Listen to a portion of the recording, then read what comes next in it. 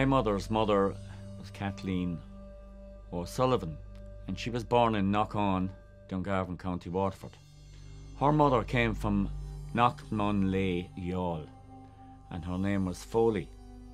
Sometime during 1920, her son Michael Foley and his brother were cycling into school in Youghal. Michael Foley was my grandmother's first cousin.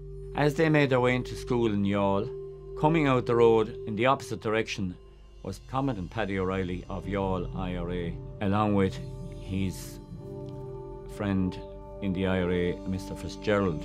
As they got nearer the two boys who were cycling to school, they asked them for a loan of their bikes, and they explained that the army was after them, they had to escape. So they complied with their request and gave them a loan of the bikes, and they got away. Sometime later, Paddy O'Reilly and his friend Mr Fitzgerald took the anti-treaty side and were in the Civil War, were arrested in a field in Clashmore by the Free State Army. They were brought to Waterford prison, and subsequently they were executed by firing squad in Waterford Barracks in January of 1923.